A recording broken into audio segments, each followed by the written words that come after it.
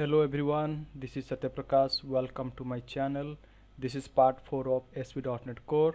In this video, I'll discuss and explore to understand the ASP.NET Core project files.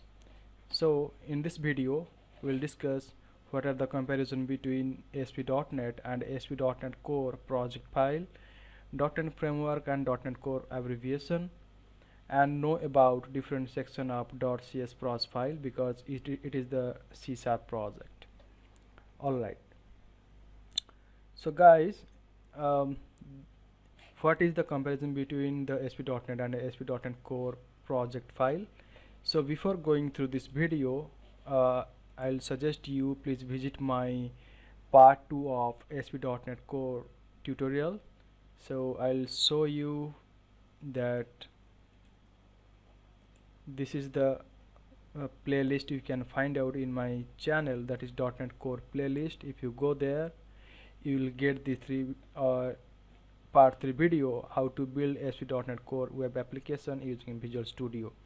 So before this part 4, please visit my part 3 of ASP.NET Core tutorial for better understanding the process. Alright, so guys, so these are the points we need to discuss in this comparison between ASP.NET and the ASP.NET Core project file. In my previous video, I already have shown you how to create an empty .NET Core project. It is a user management. Alright, so this is the project structure of this empty ASP.NET Core project file. So first of all, we need to discuss the project file does not contain any folder or file reference. Alright, so guys, in previous version of ASP.NET, when we add a file or folder to the project file using Solution Explorer, a reference to that file or folder is included in the project file. Alright, so how to get this project file? Just right click on this user management and click on edit user management.csproj. Okay, and you will get this project file. So basically this .csproj will contain some reference to that file or folder is included in the project file in the previous version of ASP.NET. But in ASP.NET Core, this project file does not contain any folder or file reference. Alright, so this is the point describes what the difference between ASP.NET and ASP.NET Core. Alright, next point is the file system determines what files and folders belong to the project. So all files and folders that are present in the project root folder are part of the project, and it will be displayed under the solution. Alright, this is called the Solution Explorer. So similarly, when you delete a file or folder from the project folder or any of its subfolders, that deleted file or folder is no longer part of project, and that the fact is immediately reflected in the Solution Explorer. So in previous version of ASP.NET, alright, if you for example, this project path is, if you go right click on this and go to open folder in File Explorer, it will come with the path of this project, right? So for example, in the ASP.NET project, if you add any new files, it will not directly reflect to the solution if that is the ASP.NET project. But in ASP.NET Core project, if you I'll show you, if you simultaneously open, this is the Solution Explorer and this is the path of ASP.NET Core project user management. So if you create any new file, that is text document, and if you notice here, you can see that file is immediately reflect in the Solution Explorer of .NET Core project, ASP.NET Core project. Alright, so that is the benefit of ASP.NET Core, that file system determines what files and folder belonging to the project. And if you delete this folder, if it is not part of this solution, and you can see that immediately reflect in the ASP.NET Core Solution Explorer, that file is also deleted, right? And if you compare with the ASP.NET project, the previous version, if you create an ASP.NET project folder, for example text document, it will not immediately reflect in ASP.NET Solution Explorer, but in ASP.NET Core it will immediately reflect what I shown you now. Alright, so that describes the point 2. Point 3 is edit the project file without unloading the project. So guys, the same way we work this file has changed, that .csproj. In previous version of ASP.NET, to be able to edit the project file, we first have to unload the project. Alright, you can see there is unload. We need to unload the project in previous version of ASP.NET. Alright, and then edit and save the project file and then reload the project. Okay,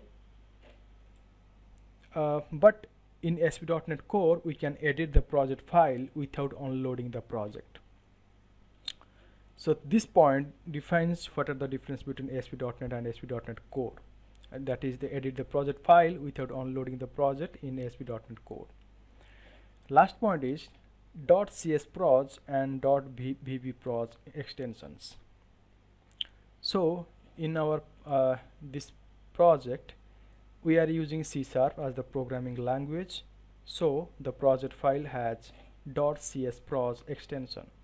If you use the Visual Basic as the programming language, then the project file extension is .vbproj. So if you have worked with the previous version ASP.NET, then this file might be very similar with you, but the format and the content that is included in this file has changed significantly in ASP.NET Core if you compare with the ASP.NET and with ASP.NET Core. Okay, alright guys, so here what I'll show you is next point is that is .NET Framework and .NET Core abbreviation. So here before that guys, I'll show you for the different sections of the ASP.NET Core project file. Okay, so if you right click on it and edit this csproj, it will open this content in front of you, and there is various sections, that is target framework. So as the name implies, this element is used to specify the target framework for your application, that is the set of APIs that you could like to make available to the application. To specify a target framework, we use something called target framework moniker or TFM. As you can see in the above example, our application targets one framework, that is .NET Core App 2.2. okay, and .NET Core App 2.2 is the moniker of .NET Core 2.2. When we created this application, we selected .NET Core 2.2 as the target framework from the new project dialog drop down list. So I have a chart, .NET Core framework and .NET Core abbreviation. So name, abbreviation and target framework moniker. So for .NET framework, abbreviation is NET, and for .NET Framework 4.5, the TFM is .NET 451, and for .NET Framework 4.7.2, the TFM is .NET 472. Same way for .NET Core, abbreviation is .NET Core App, and for .NET Core 1.0, the TFM is .NET Core App 1.0, and for .NET Core 2.2, the TFM is .NET Core App 2.2. Same way for 3 and more versions for .NET Core. Okay, so that's all about target framework.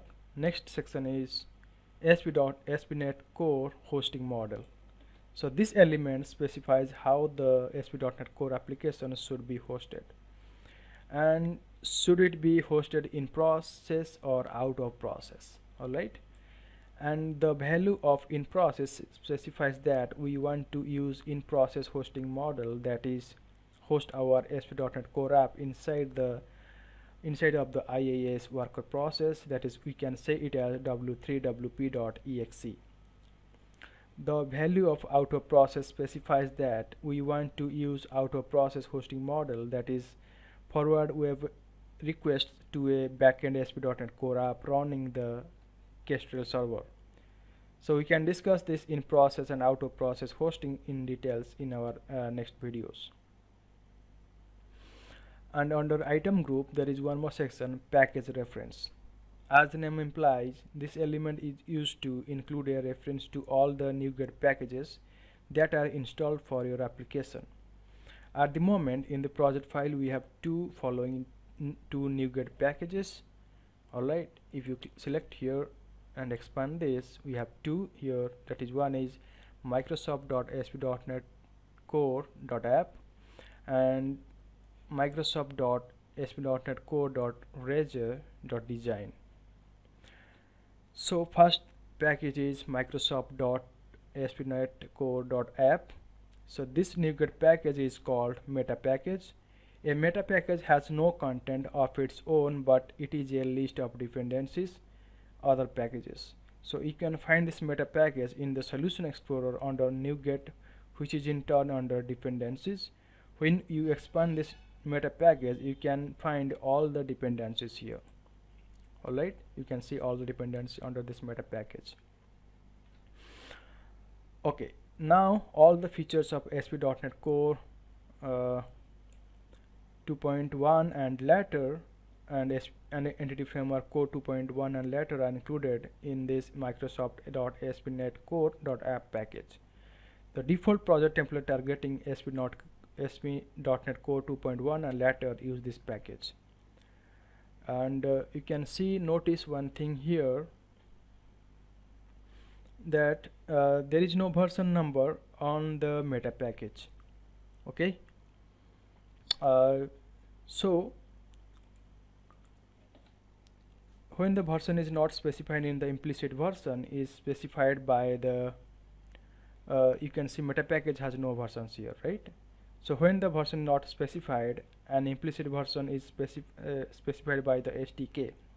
So the .NET Core team recommends relying on the implicit version specified by the SDK and not explicitly setting the version number of the package reference. And if this not entirely clear at this moment, we will discuss this meta package and implicit version in detail in my next video. Alright, so next package is Microsoft.ASP.NET Core.Razor.design. It has the version is specified 2.2.0. Okay, this package contains MSPL support for Razor and is referenced by Microsoft.ASP.NET Core.app meta package. Okay, so that's all about the sections of ASP.NET Core project file. So same way using NuGet package, there is one more SDK, and there is the SDK two things there, Microsoft.ASP.NET Core.app and Microsoft.NET Core.app. If you expand this, you can get all the dependencies, and same way it has some own dependencies as well. Okay, and analyzers, and there's a different analyzers is Microsoft.ASP.NET Core.MVC.analyzers, code analysis analyzers, code analysis.sharp, and for entity framework Microsoft.entityframework.core.analyzers. If we expand this, this is all the reference files, dependencies. For this is the dependencies, and for C# analyzers, these are the dependencies you can see. Okay, that is some you can get all these things type of analyzers, and it has the entity framework core. It has some dependencies here, or its reference if you expand this. Okay, this is all about analyzers. So dependencies, under dependency will get analyzers, NuGet, and SDK. And here is properties. Under properties section, if there is one JSON file, launch setting.json. So this launch setting.json, as we are using as a development, the environment is select here as development here. If it is staging in your production, it will be changed as production or staging. Okay, and this is the application URL. When you run your application, it will be localhost as 50986. Okay, and for user management, this is the project, and this is application URL, and this is the environment here. Okay, if you run the application as a IIS Express, this is the localhost URL, and if you launch using browser, the localhost will be 5000. Okay, and this is launch setting JSON. It will contain some kind of your launch related information, and it contains the environment where you need to run your application. So there is 3 sections: IIS settings, Windows and anonymous authentication, IIS Express, application URL, and for profiles, this IIS Express, and the environment is development, and for user management, this is the application URL, and the ASP.core environment is development. So let's run my application. We need to check what is the URL we'll get here. So guys, see, this is the output of my .NET Core application and Hello World .NET Core by Satyaprakash. So this text is configured in, if you click on startup.cs, we have mentioned this message in the context.response.write async method, right? And if you notice this URL, so this URL is configured in our launch setting.json, right? That is nothing but this URL, localhost colon 50986. So this is the URL we are getting when you run our application. Alright, so in localhost, this section is executing and it is showing the localhost colon 50986. So this is the URL we are getting. So we already have known about where this message is configured, that is in startup.cs, and this URL is coming from launch setting JSON under II settings section. So we have this URL is configured here. Alright, and we need to check whether we modify this URL or not, this port number. So let's check here. So by default it was in 50986, so we need to change it as that is, I need to check here, 56782, and let's save these changes. Okay, and build our solution.